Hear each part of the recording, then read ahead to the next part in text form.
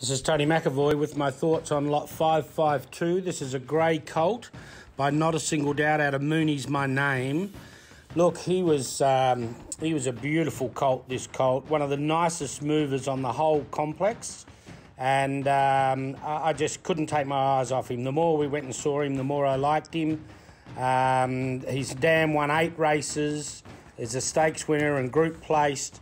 I just think this horse is a real chance. He's by Not a Single Doubt, 11th of August foal. He'll be a 2-year-old and will train on. And he's got really great depth and strength about him.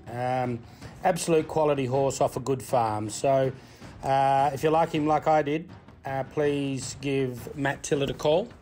Thank you.